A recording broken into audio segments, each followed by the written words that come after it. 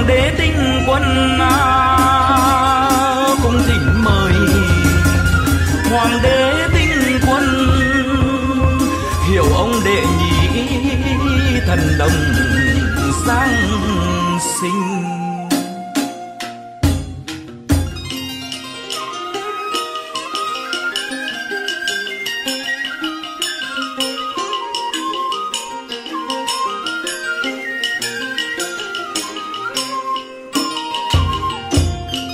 Ông ngự thiên ni đình vốn xưa, ông ngự thiên ni đình đêm ngày trầu trực ở trong lâu đài.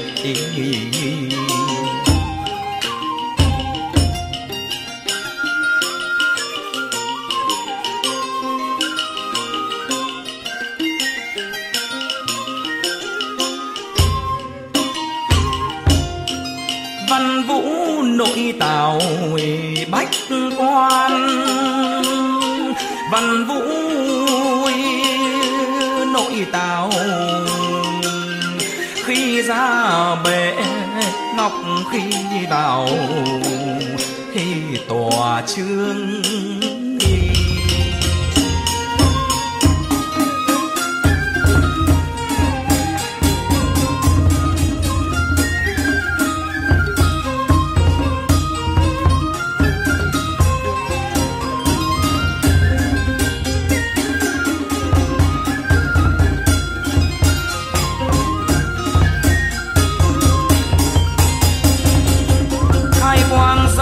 Thậm kỳ diệu quang minh chứng đàn duyên ngã tích tăng cúng đàn kim phục hoàng thân cận thánh chúa tiền trưng vương.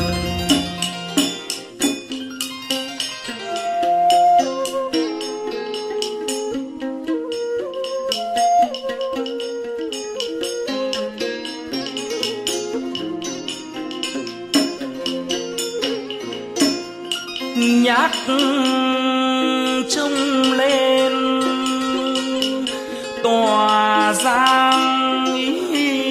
sơn, giang sơn bát ngát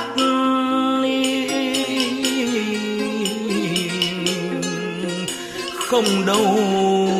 bằng phố cát đồi ngang.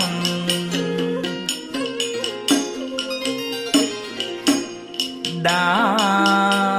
lô xô nước chảy làn làn, đều một tú cỏ hoa bầy như vẽ.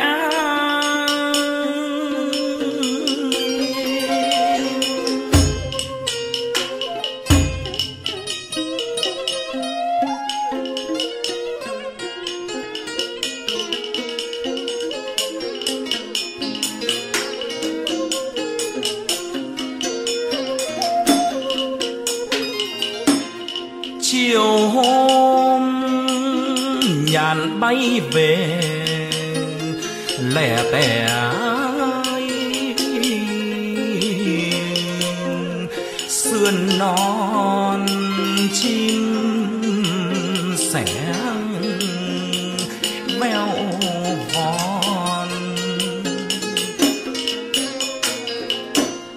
cá dưới khe túng tình tựa tiếng đàn. Trên đỉnh núi lá tùng reo thời điểm trông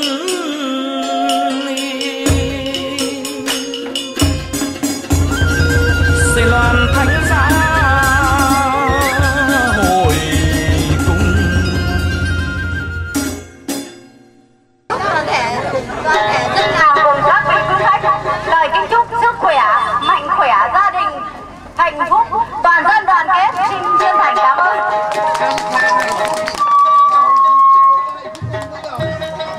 Tiếp theo chương trình tặng quà của gia đình. Chúng tôi xin trân trọng kính mời vị đại biểu đại diện cho phường Phát Âm vào nhận quà của gia đình.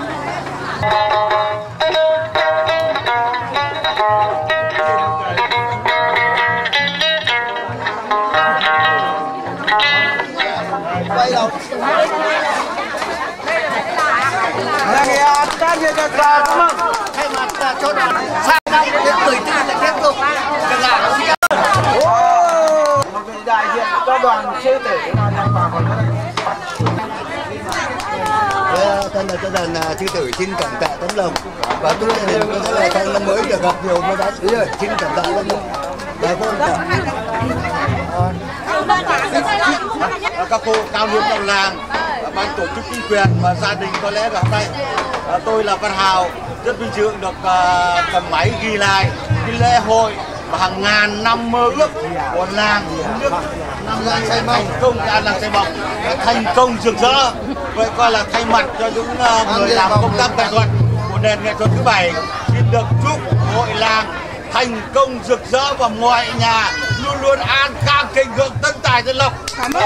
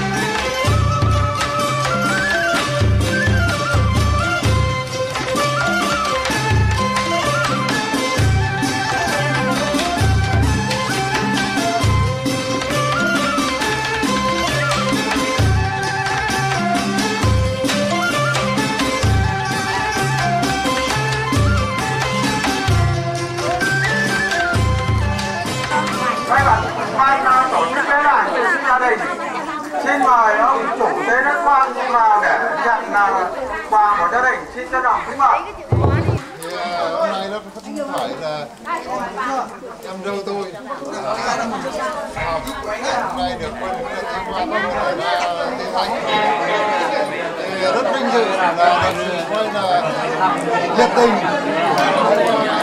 dân làng chủ quan chủ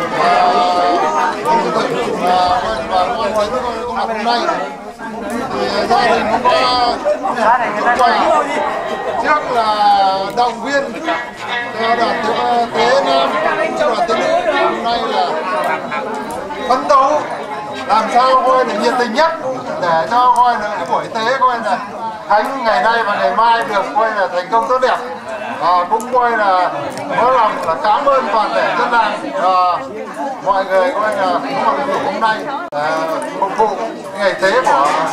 dân đối với Thánh. Đây là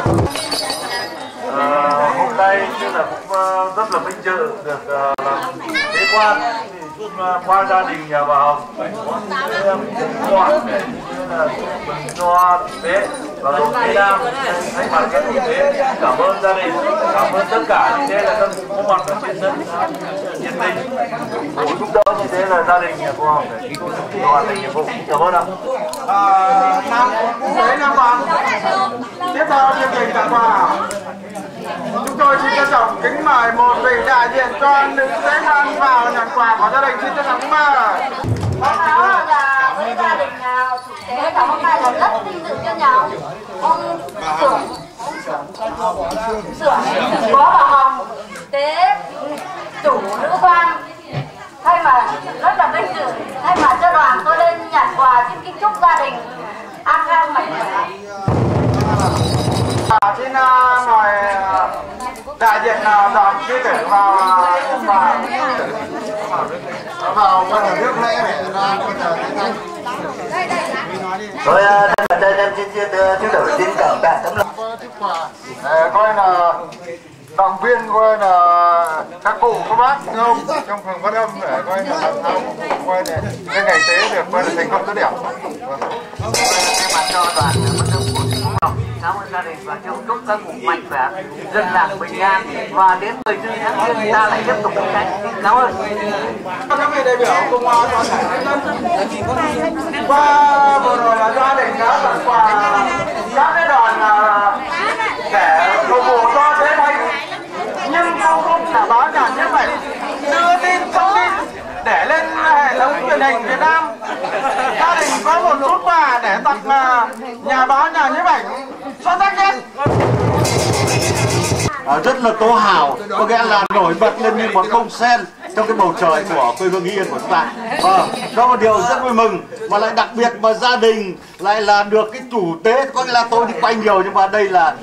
tôi nghĩ rằng là đây là một cái sự kiện rất là lịch sử, mà rất là vinh dự gia đình mới được coi là cái chủ tế nữ khoa này. Vậy thay mặt cho những người làm nghệ thuật, riêng cá nhân Văn Hào xin được chúc gia đình chủ tế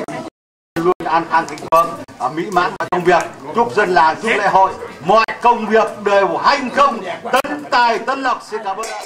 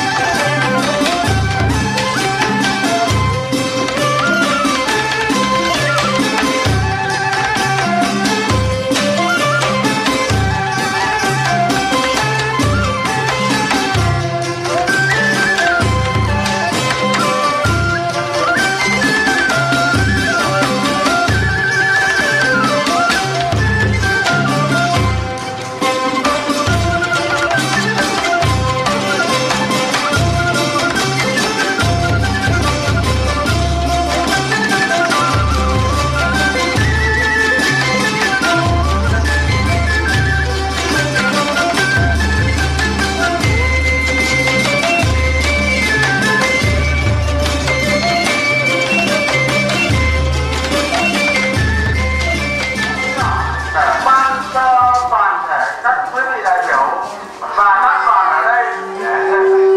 gặp tay cuối năm và đầu năm mới. Kính thưa toàn thể các cụ và con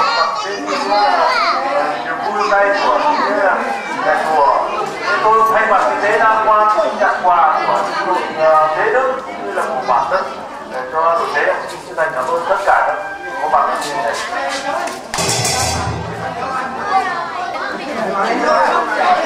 Hãy mặc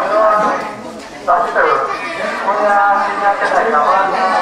cụ ông bà và đội tế đức đã có quà cho sĩ tử. Xin cảm ơn. Tặng quà, chúng tôi xin mời một vị đại diện cho đoàn phát âm vào nhận giọng của bản thân cũng như là đội.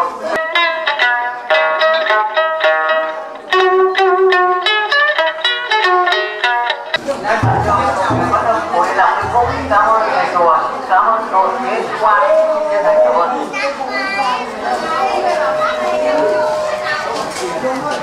Đội tế đức quan đã gửi các cái đoàn đại biểu về phục vụ cho tế đức quan, nhưng cũng dám phận quan trọng là nhà nhiếp ảnh Phạm Duy Hào cũng về phục vụ cho nhân dân chúng ta. Xin mời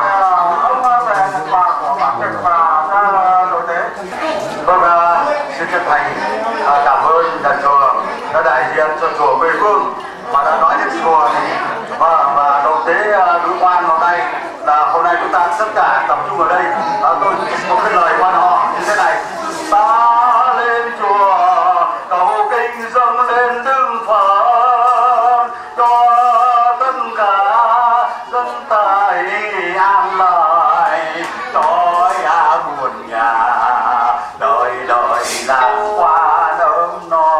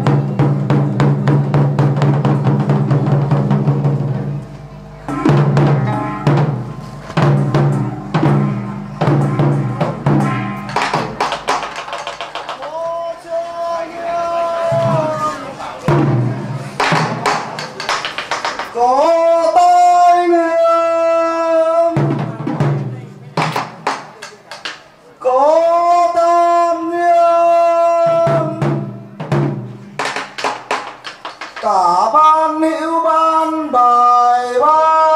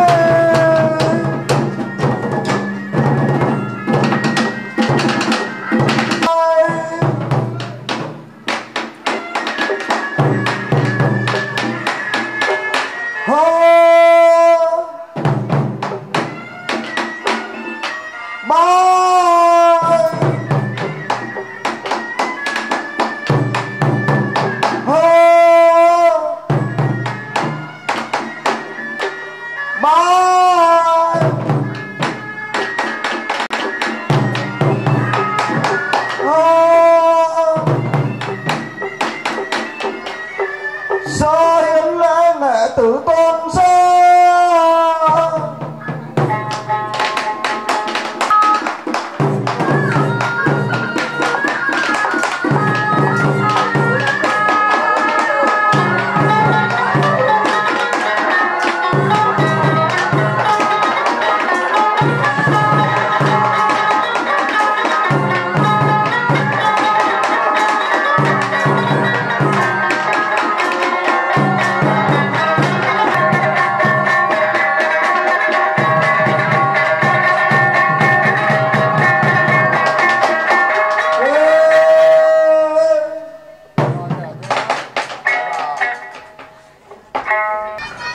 Tiểu tôn ra cứ mê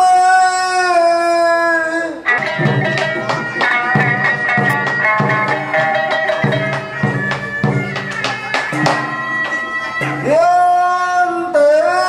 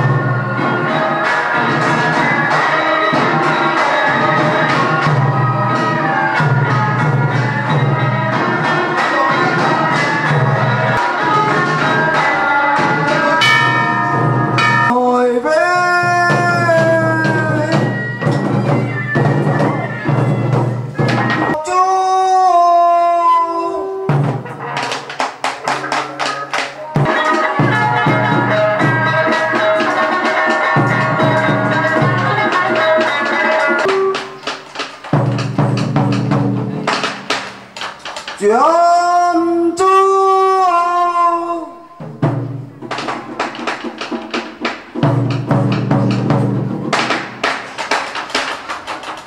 đọc Chúa về công thao Chúa ở Việt Nam quê từ màu tuất niên trong quy cao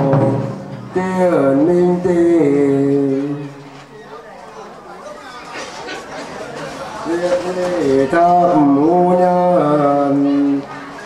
thập nhật nguyệt nam ninh tiền yên nguyện yên lộc trà yên tinh thôn cây đường hà đào đoan thể chính quyền phật tử thành thiếu niên vêu kỹ năng thật cao lệ con vi phú liều thanh cường thứ phẩm chi nghi cam chiều cốc vui đức mùa đông hồ linh hương tịch thông cam liêu chân can trinh minh hoàng đế đức mùa đông ai thương đang tôn thành đức mùa nam ai thương đang tôn thành được mùa đường cảnh thanh tô man tư tư linh hương rực bao trùm hương khắp thắp man tăng thần ra làm chân tè được ông tư đạo đại vương tướng quân cùng đi đại vương chi ti tư bầm can khôn đừng tham thiên hạ địa thiên quang tuyết đa mạch chuẩn kỳ bụng kỳ yêu kỳ nhất kỳ tuần bài yên nguyện đại vương giam thư đơn thương kỳ đồng thu viết tha viết khang bao giáp ti sương ti chi nhân nhân không xuân đại ca ham tê thọ bức nông kỳ nhiều trường tục man danh nhân kỳ thịnh tây nguyên phong phú lai phú chi lực đô gia tiên tô quyên gia tiên tô ninh gia tiên tô đinh gia tiên tô tham gia tiên tô vu gia tiên tô liệt vị gia tiên tinh bình pha cấp thô công chi thần phong lai giam cách thương ước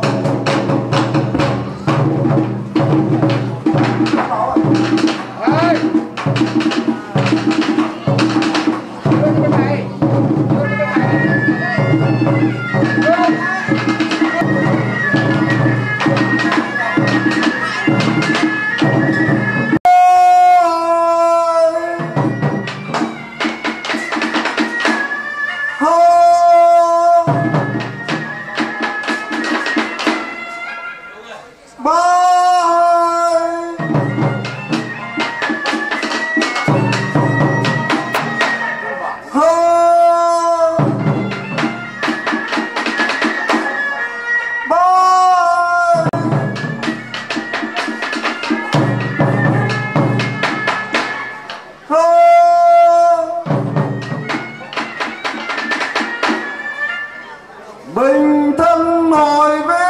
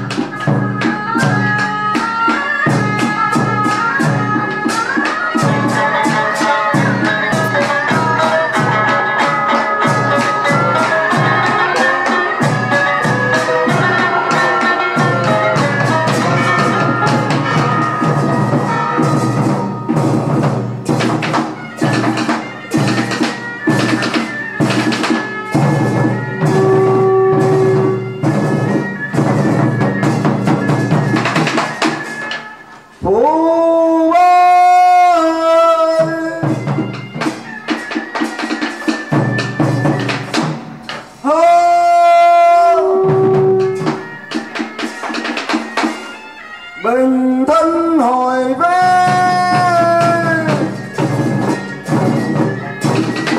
ai hiến lễ nghệ tử tôn xưa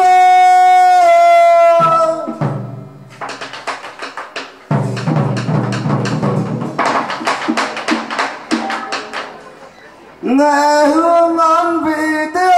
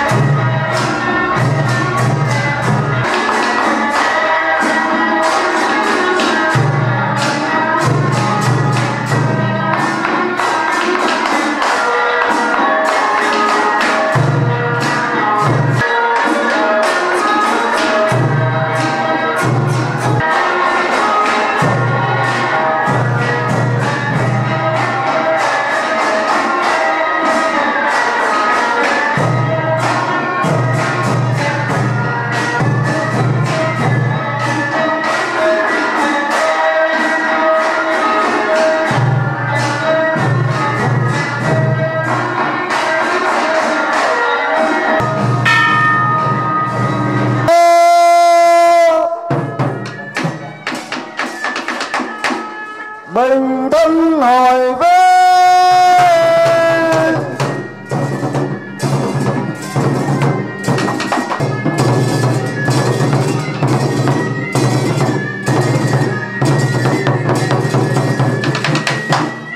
Ở tại vì tiêu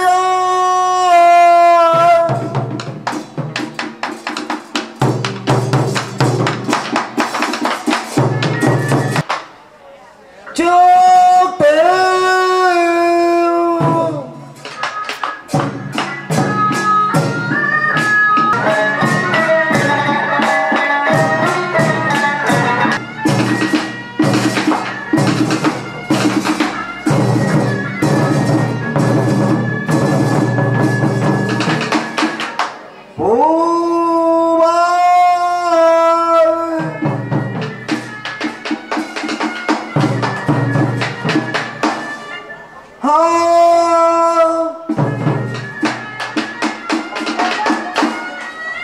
bình thân hồi về.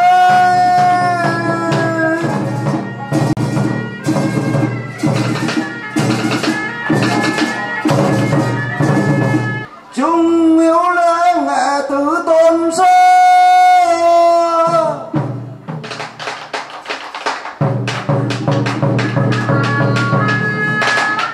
hương an vì tiêu.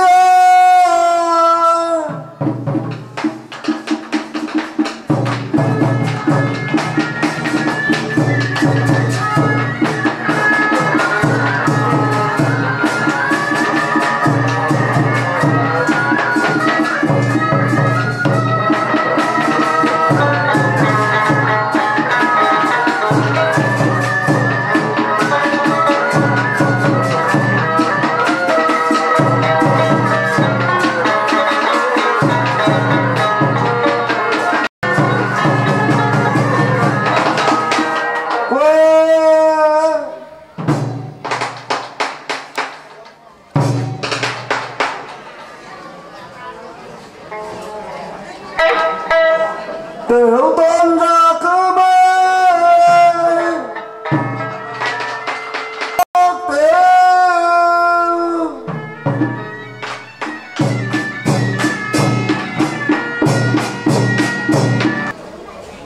thiên tiêu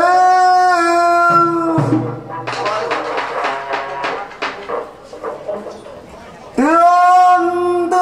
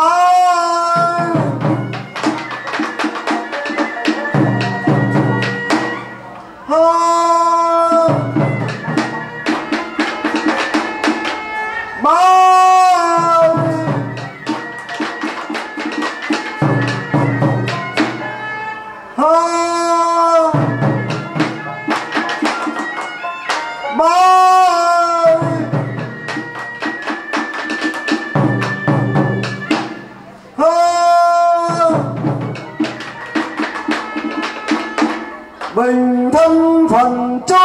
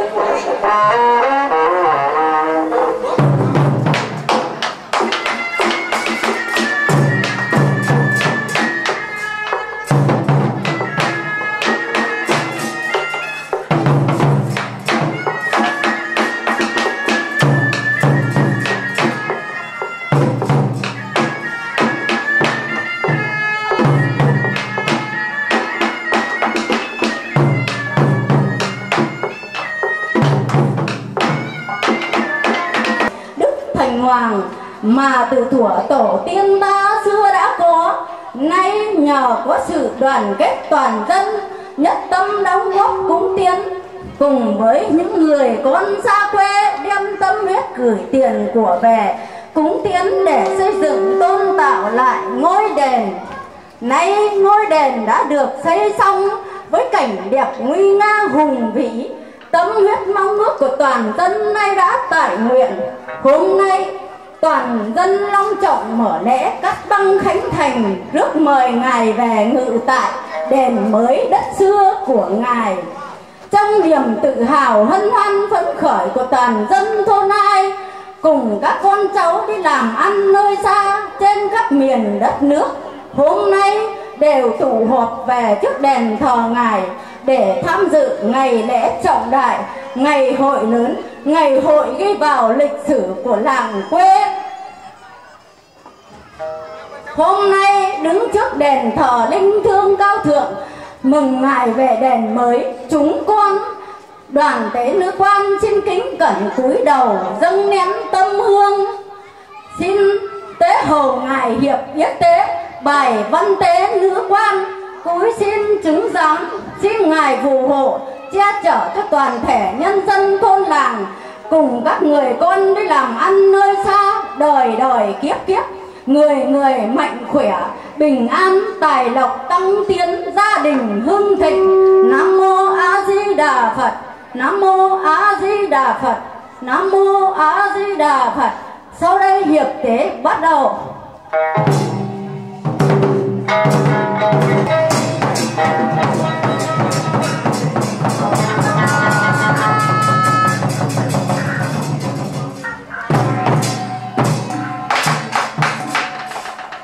Tả ban yêu ban bài ban,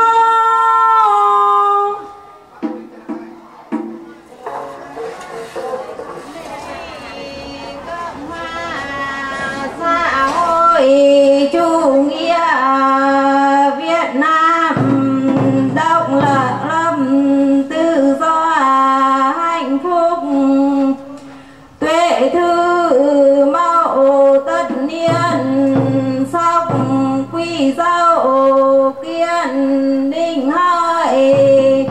viện thầm từ nhất 25 tháng 11 Nam Định Tinh Yên huyện Yên Lộc xã An Thịnh thôn Kỳ Lao Đông Thượng Hạ đăng các đoàn thể chính quyền Phật tử thanh thiếu niên vì hữu xuân thiên kỷ nhất kỷ phúc kinh tân tệ lệ cân ri từ thinh cường lập phụ lưu thành tước từ phẩm chỉ nghi cam chiêu cốc vụ đức vua đông hồ linh ưng tịnh thông cam riêu chân can trinh minh hoàng đế đức vua đông hải thượng đăng tôn thân đức vua nam hải thượng đăng tôn thân đức vua đường cảnh thành tô mạn tự linh ưng tức bảo trung hưng cấp thấp bát long thân gia làm chân tề đức ông tự đạo đại tướng quân cùng vi đại vương chỉ tinh chỉ ti tân văn tân vũ tử bẩm càn khôn minh phu nhất quyết bẩm tinh anh tu vương chi tư thức bảo hòa âm dương chỉ khí tự thịnh xuân thiên kỷ nhất kỷ phúc kinh thân tuân tê nguyện đại vương giám thư đơn thương kỳ đông nhân công thang khu quy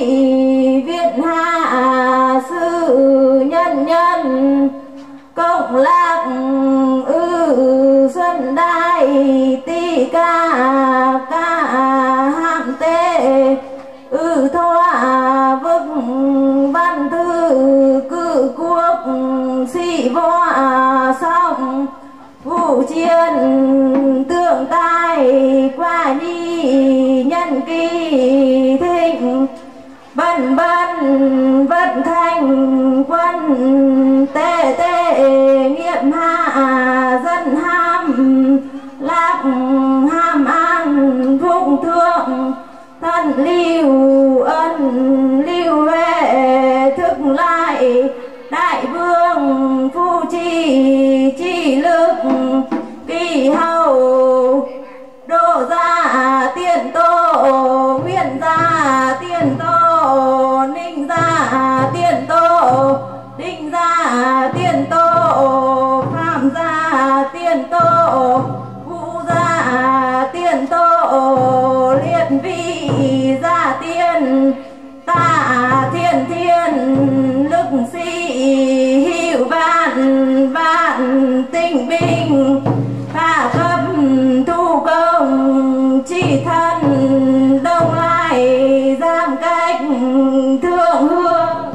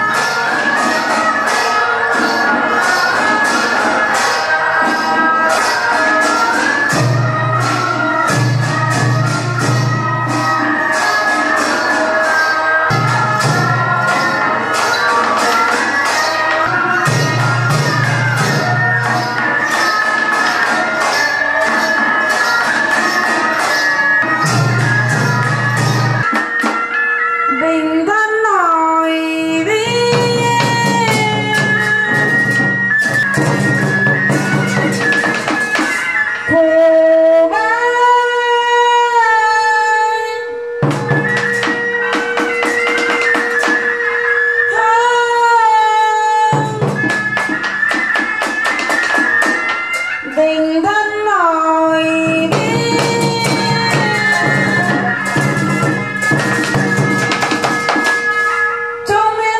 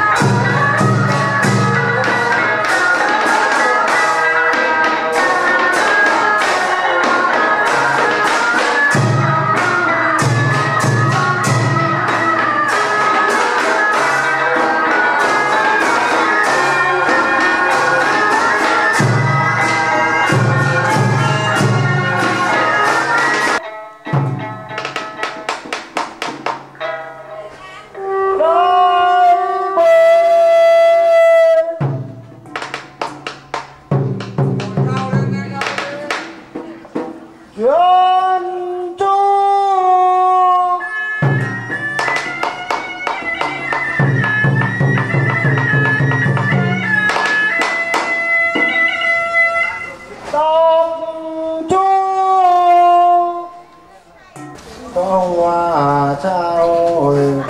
chủ nghĩa Việt Nam quê từ cổ tất niên sao vừa quý giàu tiền đi nhời biết đi lâu thăm thân nhân biết Nam Minh Tình Yên Lâm Cha Yên Kinh Thôn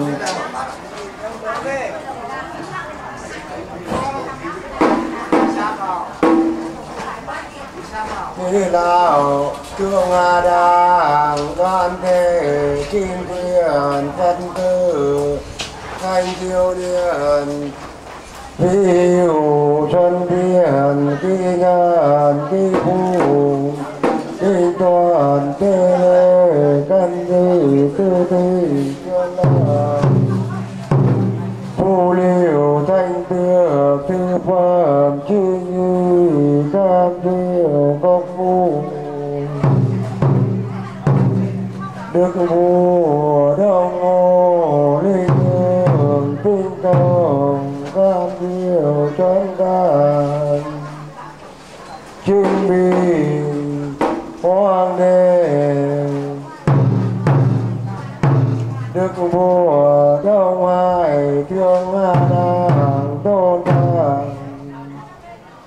đức vua đương cai thanh tổ mát tư ly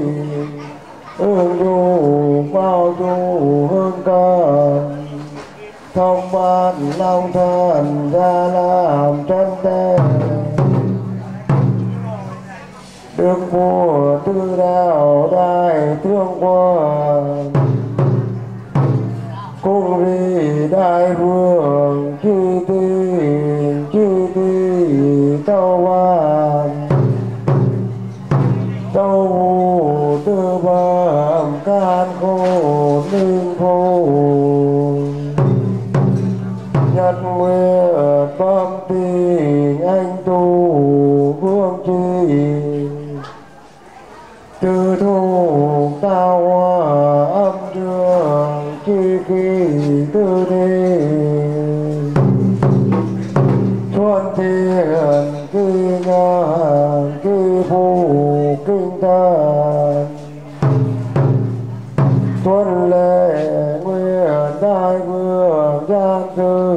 đơn thương kỳ đam nhân công càng phú quý biết sư nhân dân công năng ở chuan đài thì cả ham tê ở thọ vợ văn thư cơ quốc sĩ hoa sao vũ chiến thắng thương tài qua nhị nhân kỳ thình bần bản vận thanh quan tê tê nghiệp ba gian ham an kỳ phụng thường thân lưu ân lưu huệ thức bài đại vương kỳ phư kỳ tỷ kỳ đức hạ kỳ hào đô gia thiên tô nguyên gia thiên tô minh gia thiên tô đinh gia thiên tô tham gia thiên tô vu gia thiên tô liệt vì gia tiền ta tiền thế đơn thiêu vạn vạn tinh bình pha cấp thu công chư thần đông lai giam cảnh